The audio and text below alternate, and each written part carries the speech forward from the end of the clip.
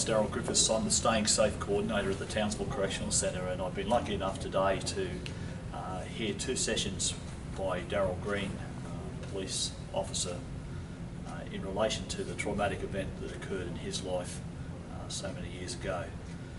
As a Staying Safe Coordinator, I handle some of the rehabilitation cases that come through the Correctional Centre, and sometimes we have some fairly traumatic events. And it was interesting to hear Daryl today talk about how he handled his incident and how at times people were saying you just need to get over it and need to get back to work and it's not that bad. Well, the fact of the matter is that sometimes it is that bad and they don't have anyone to talk to. So from a point of view, our staff walked out of here today just knowing that there are people to talk to and have that resilience and how to handle things.